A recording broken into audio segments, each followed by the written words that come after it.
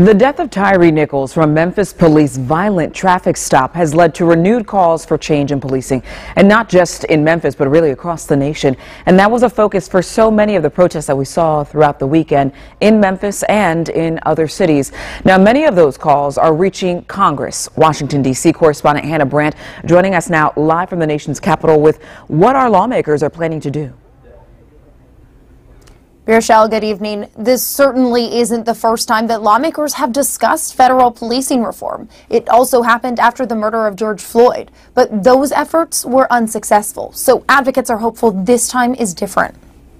Say his name. Tyre Nichols. Say his name. Tyre Nichols. The death of Tyre Nichols has reignited calls to tackle police reform. I think we should do it right now.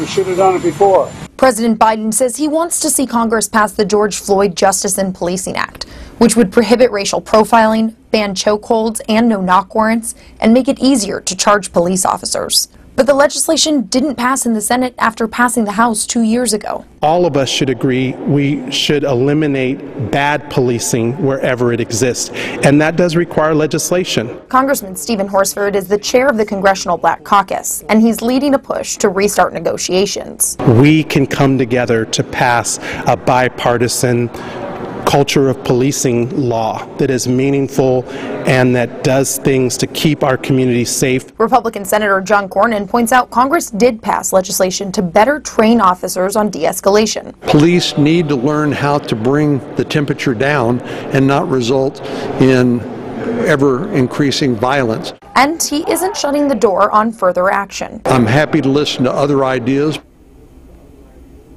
And the Congressional Black Caucus says President Biden did agree to meet with them. They're hoping to talk with him not only about legislation, but also about executive action that he could take in this area. Live in Washington, I'm Hannah Brandt.